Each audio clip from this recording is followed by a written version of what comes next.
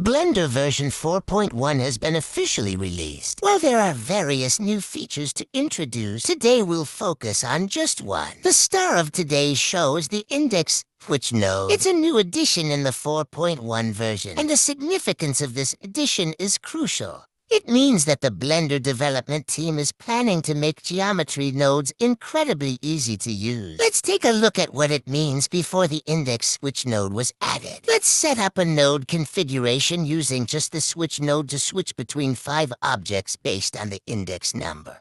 First, add a switch node, then add 4 objects. Since we want them to switch, connect them to the switch node.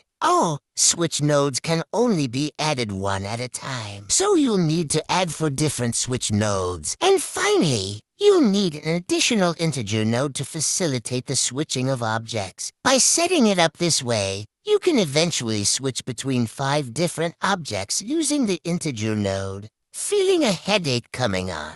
The node to refresh your aching head is none other than the Index Switch node. Let's implement the same setup you just saw, but using the Index Switch node. First, connect the Index Switch node where the switch node was. Then, simply connect the remaining 4 objects to their respective sockets. What comes next? Nothing.